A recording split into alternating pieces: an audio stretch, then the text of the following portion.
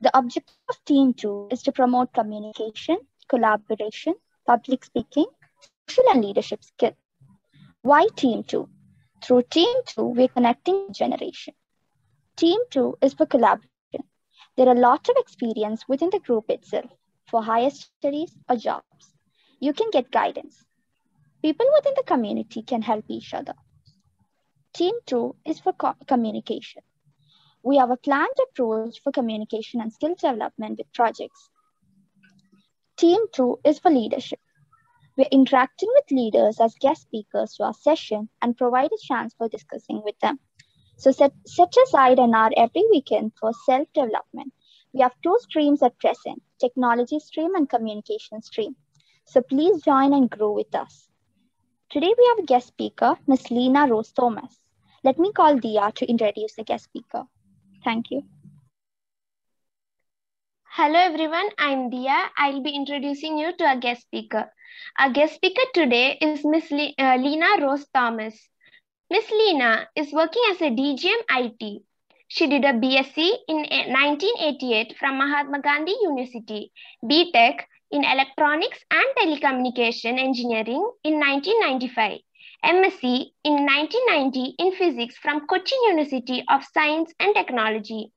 In 1990, she started working as a junior telecom officer, subdivisional engineer, and divisional engineer in BSNL. Recently, she is promoted as a DGM IT. She has over 30 years of experience in telecom domain. Ma'am, we are honored to have you here with us. Over to you. Thank you. Thank you, Dia. And thank you, everyone. A good evening, very good evening to all in this session. And thanks to Ashraf for giving me an opportunity to interact with you people. So let's begin the story. It's not a big story. Actually, I had my school days. My school days was in Pale, a small town in Kottayam district. So you people are from Chennai, or is there anyone from Kerala? Yeah, yes.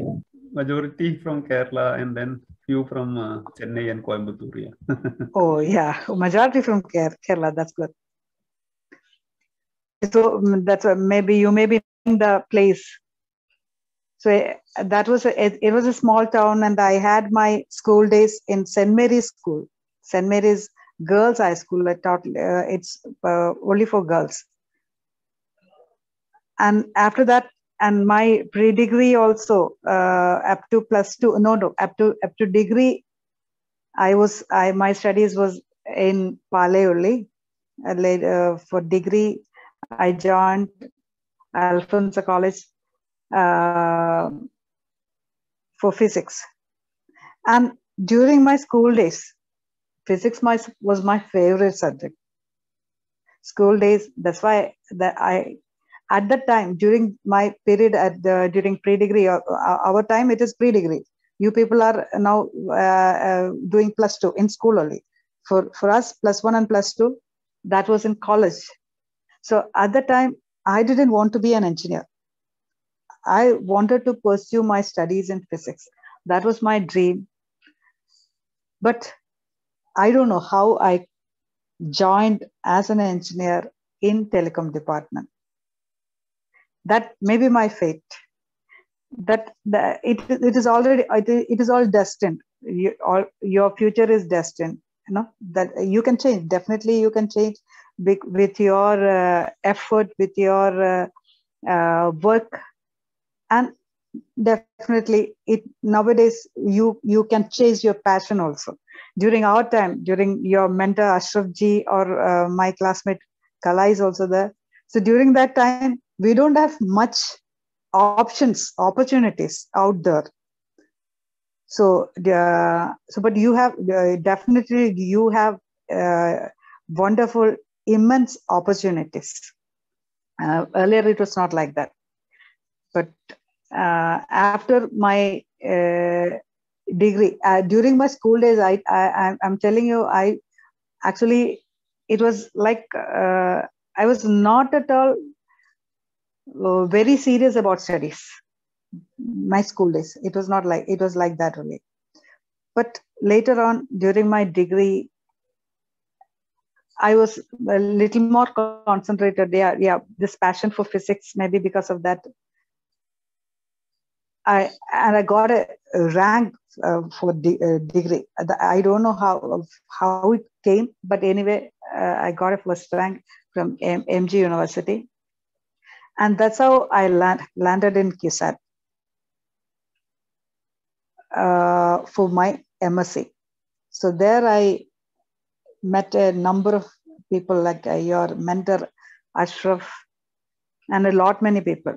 Since I was from a small town and coming to CUSAT, when I joined CUSAT, definitely it was very difficult for me initially, because during our time, like the school, the notes, everything were dictated during my college days.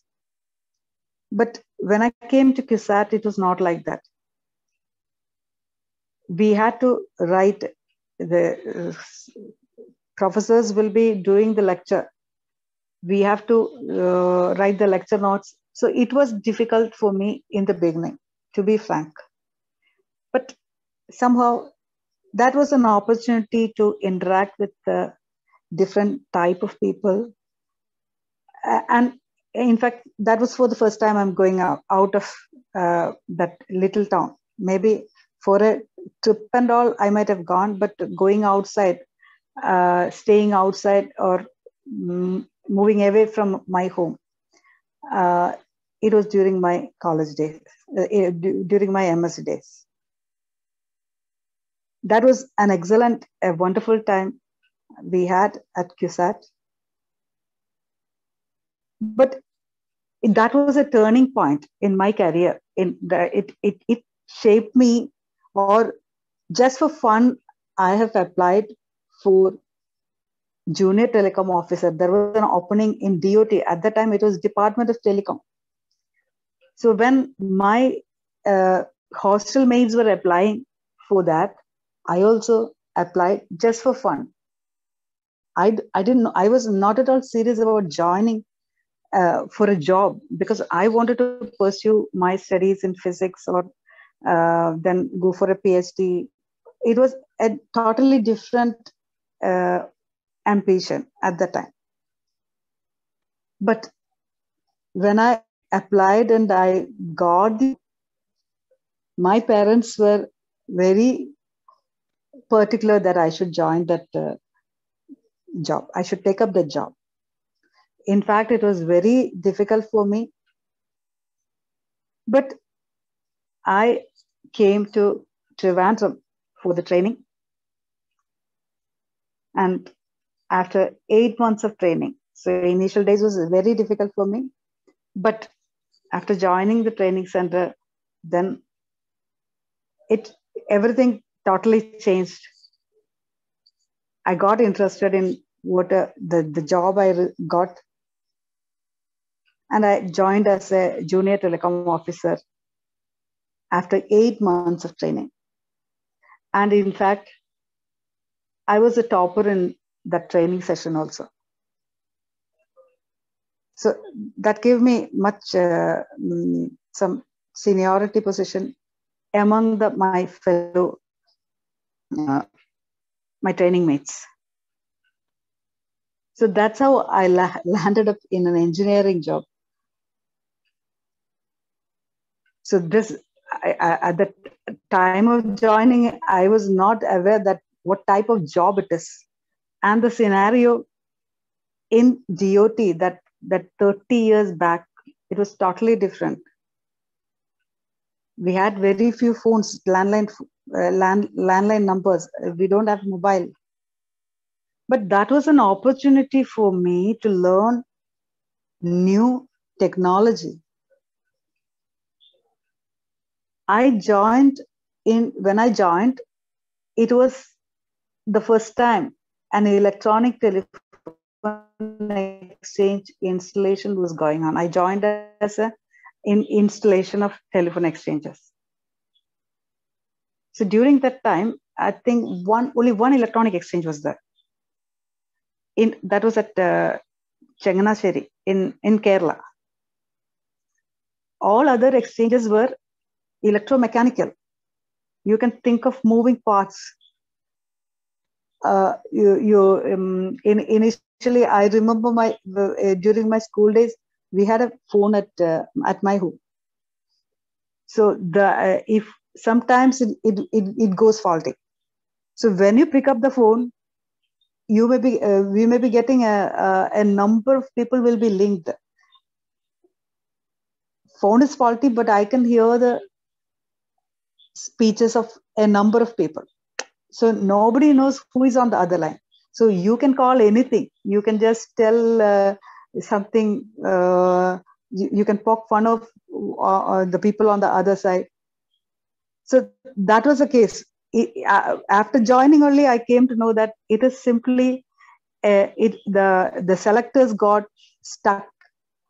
That you have to manually push it up. Then only that linking will go.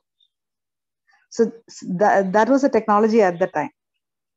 So I was trained in that electromechanical technology, but I happened to join in the installation of an electronic telephone exchange, and that was the first full-fledged telephone exchange in Kerala Circle. So that was way back in 90. And during that time, we're not having internet. Now you are all very blessed, no? You have access to your knowledge is at your fingertips, isn't it? So I'm telling you, you should use every opportunity to build up your knowledge, because during our times, we have to go to library, you have to search for the books. But now you open the internet, you will be getting whatever data, whatever knowledge you want to learn, anything you can learn on the net. So internet was not there during my joining in 90. So I think we have, in my office, I had a computer, a 486, only one computer. But the electronic exchange, we are doing everything man-machine dialogues. We can enter the command, and the equipments, it's very sophisticated. Not much failures, like what I told you in the beginning, that linking and all. Everything is automated. Internet also, for internet, I think came in 94 or 96. I don't exactly remember. In 90s anyway. During that time, the internet was going through the landline telephone exchange. You have to dial up and get connected to the internet exchange. You have to dial up, and that too, you have to call an STD. That access server, remote access server, was available at Madras at that time. You have to make an STD call. That STD call costs some amount, and then for the graphical account, for a monthly usage, I think it was 10,000. The account cost 10,000 rupees. So such costly was the internet at that time. Later on, we have seen an explosion of technology. In what way? I'm really happy that I could witness all the transformation from a manual exchange, from an electromechanical exchange, to now we have the internet exchanges. Now we whatever data as well as voice goes through the same path. Earlier, we were having exchanges for voice alone, then for the data alone. And later on, now you can see that for voice and data, everything goes on the same path. That you can see in your home and all. You for the broadband, either fiber or copper wire, your internet as well as voice, that both are coming on the same line, isn't it? During earlier times, either you can use either voice or data. That scenario you might not have witnessed.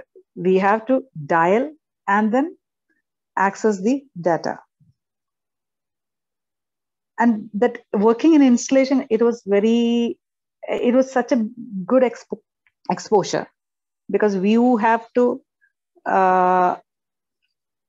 link in each and every cable, pull in all the cards, then you have to program it. So it was a nice experience, because from the bits you are bringing up an exchange, the installation part. So after that installation, after that joining as JTO installation, I was there for maintenance also. Maintenance as a JTO maintenance. These are different positions in the our office. Later on, for some 10-20 years, I was in that technology part.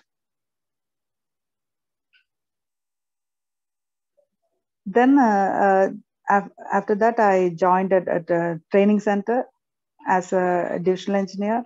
Then as I was looking at as a training management and the administration of a training center in Telecom. Later then I joined, after that, I got promoted as a deputy general manager. Later, I was looking, now I'm looking after, till last month, I was looking after the HR and administration. Now only I have joined as a DGM IT. That is my story. But this exposure and the technology change for the past 30 years, it was worth seeing that changeover from the very manual thing to the fully automated present scenario. Now, even the mobile started in 2000. So in mobile itself, the technology revolution that you can all see. Earlier, when we used mobile, we were not having any internet. And later, when 2G, if you talk about the generation in GSM, first it started with 1G, but in India, we didn't have that 1G. In India, we started with 2G, that is voice only mobile. Then we have that 2.5G, that is where we could use internet also along with the voice in the mobile. Then came 3G. 3G, the data speed has increased. Earlier in 2.5G, the maximum speed was some 14 kbps.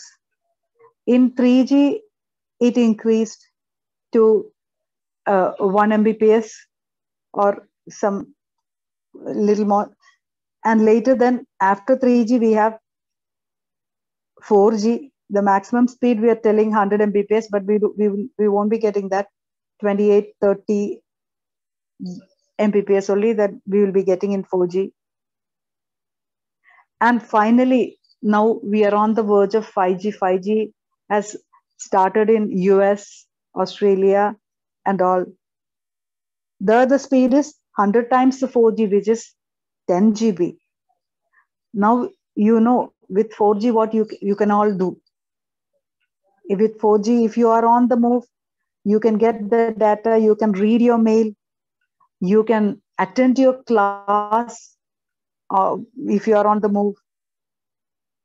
And with 5G, everything is possible, everything is connected. in the smart cities, you may be knowing our Bhopal is, we are 100 smart cities are coming up in India. First one was Bhopal. Everything is connected there. So more intelligent, more aware, more connected cities are coming up. So you have immense opportunities, job opportunities in IT sector, and you can contribute in a big way to the society with the technology, whatever technology. With the technology, you can think of improving the conditions of the disabled people. We can be more inclusive society. So a lot more other. Ashraf, can you just show me that? Can you share the screen?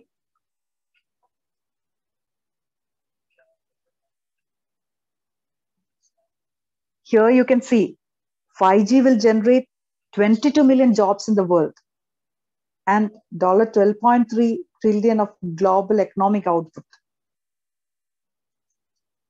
So total digitalization is coming up. The transportation. You'll be wondering, how this is already there in Bhopal. You can think of the buses. We may have to wait in the bus stops, waiting for the buses. That is a time loss, no? So, but if you know the exact time of when the bus will be coming, within 5 minutes, or you in the metros, you can see your train will be coming in the next 5 minutes, or in the next 10 minutes. So like that, you will be getting a flash board, in display boards in the bus stands, in the bus stops.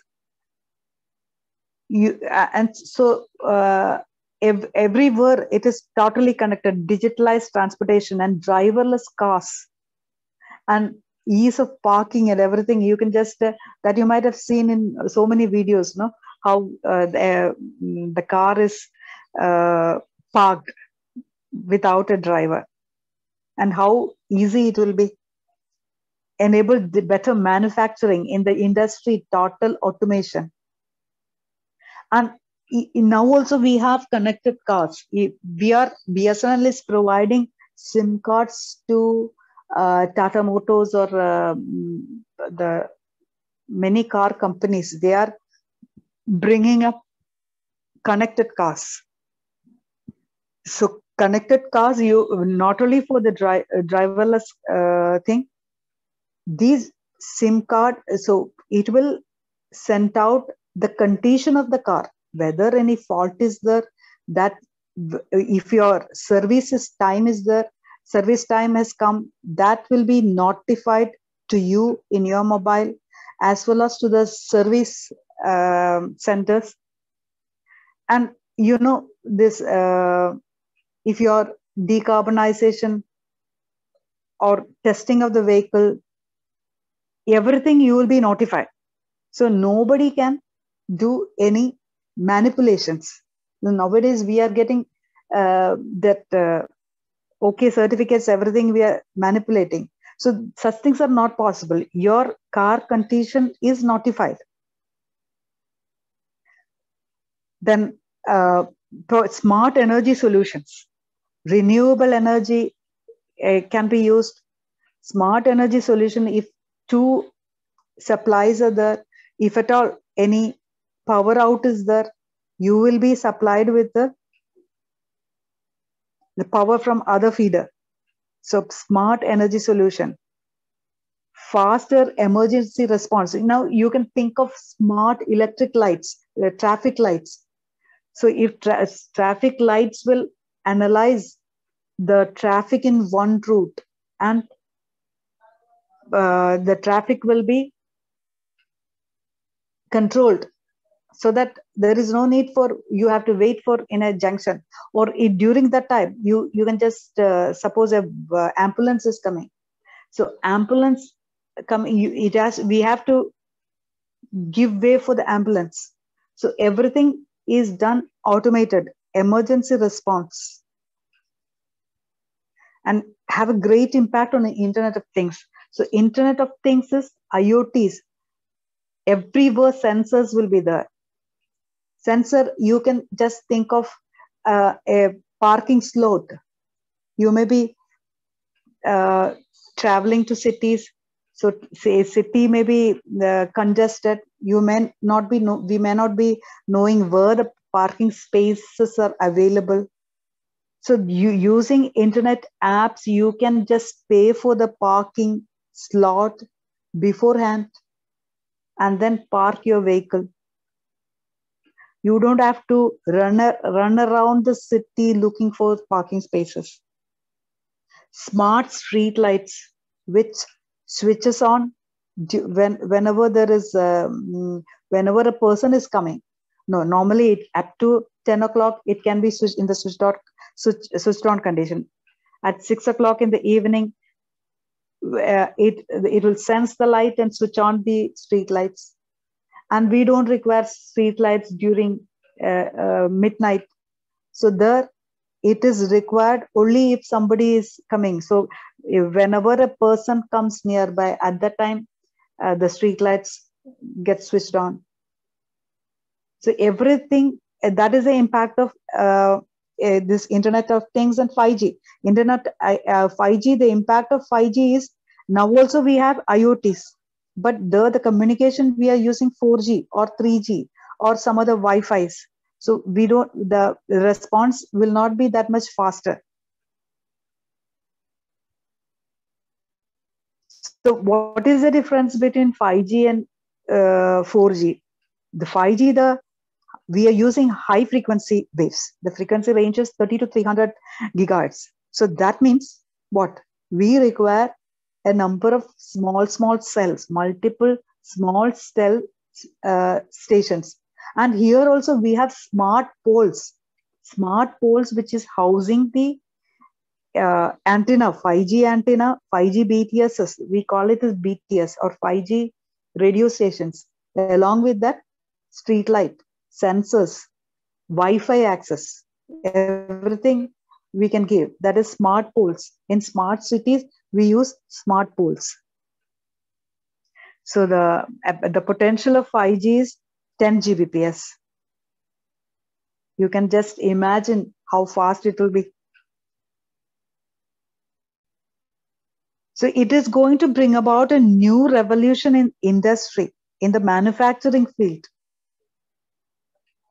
So whatever job we see now, that won't be there in the future, in the next 5 years. So if driverless cars are going to come, there won't be any drivers. And whatever I can tell about my experience. So during my days, I told no, I have joined as JTO installation and JTO maintenance. During my time, some 7 or 8 JTOs were there to manage a telephone exchange, one telephone exchange. So like that, in Trivandrum city itself, we have some 7 or 8 telephone exchanges. So everywhere we require this much people, and we were coming in shift because we have to maintain it round the clock. We may not be there after 9 in the evening, but that was the case during that time. But now everything is centralized. This NOC, the network operating center, can be at one place for the whole Kerala circle, or nowadays we have one NOC at Bangalore only. So Bangalore takes care of the South Zone as a whole. So there you can see what are the things available. There you can see we have terminals for man-machine communication. You may be the total status of the network elements are displayed there. You can just see the health status. If at all any fault is there, you will be alerted. Even if you are at home, you will get an alert on an SMS, as an SMS. So you can just log in to the system and see, or Sometimes you can do the rectification even from home. If it is a grave fault, you may have to come, but still, most of the things can be rectified from home itself. Then, okay, these are the 5G players in the world now. AT&T was the first internet provider to come out with the 5G, but they are operating only in US. They started in 2018, and now they have reached up to 190 places. 190 places are connected over 5G. What the 5G requires, a number of the antennas or the BTS, the base station requirement is more. Now Vodafone, it is open in UK, Ireland, Spain, Germany, Greece, Netherlands, New Zealand, Qatar, Romania, and Italy. But it's not likely to come in India because we know now Vodafone and Idea, they have VI is there. We don't know the fate of VI now. They may stay back or they may have to go out. Now we will be having only Jio and Airtel. Most probably, sometimes VI will be there. BSNL is nowhere coming near them. Then Telstra in Australia, they have started in May 2019. And then Rain in South Africa. Yes, Jio, India's largest network provider now. Within a short span, they took they grabbed all the market. They are all set to, and Airtel is also all set to start 5G trials in the country. So a lot of opportunities are going to come up in this field as a telecom service provider or anything. You can even start on your own startups, which is of great use to the humanity. Like in smart cities, you can just think of waste management or whatever technology you can bring in to ease the life of citizens for a quality life, technology aided life. You can bring in change. Your young generation, you can bring in change. For that, what is required is not your intelligence. Yeah, intelligence, it is having its own part, not your ability. You may have immense talents, but what counts more, it is your attitude. Your attitude, that is going to count more. In what way you can give back to the society. You can just think, you might have heard about this. If you assign a number to each and every alphabet, A is 1, B is 2, C is 3, like that, and you sum up the values of the alphabets in attitude, it is 100. So everything, hard work it is coming 98 or 90 in 90s only. Ability, it will not come as 100, but attitude, if you count, it is coming to 100%. So your attitude is going to count. So all the very best for all of you. Shall we wind up? Thank you. Yeah. Thank you, Yeah. Leena. I think you started all your and now it is 21 for That's a very good story, yeah. And then the transition, right? So my daughter used to tell she can live with the father, mother, food and all, but without internet and WhatsApp, no? She cannot. She cannot leave. Yeah. So that's the age we are in. So but I have crossed my time, no? Oh, sorry. Now it is 21:40. Yeah. We have not seen the computer even when I was studying in masters. I have not seen the computer actually. But we have one at QSAT, no? We had one. That was a big center actually, computer center. Yeah. So that was a one. Yeah. In the library also we had, I think. Yeah. One but in my office, I had only one computer, and we were all working on that particular computer. In fact, I started programming with Visual Foxpro and all, not Visual Foxpro, Fox-based scripts in that 486. Yes. Yeah. Anyway, thank you. Thank you, Yeah. Leena, for your so time. Thank you. So, Leena, thank you very much for sharing your inspiring story, which most of which I know. You know very well. You people know very well. We know the start, but we don't know the end. Yeah. So it was a great lesson for the students here also, I think, because you wanted to be something else, but you showed that through your hard work and attitude that you could reach to the top if you have the right attitude. So that is a great message, I think, from your talk, the students. Yeah, definitely. Yeah, this is what nowadays people, these students, they can go after their passion, but we don't have much opportunity during that time. Yes. Exactly. Yeah. But they need not get disappointed even if they are not able to pursue their passion. But you can love. You have to. That is my one more point I wanted. Actually, this is not your mentor Ashraf ji. Today he robbed in. Today I was not at all free. But I wanted to tell you one more thing, that even if you may not be getting the job whichever you like, but what you can do is love your job.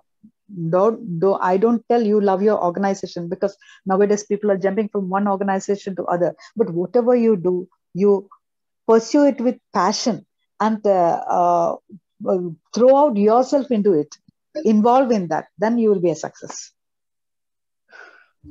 So thank you all. Yeah, thank you, Leena.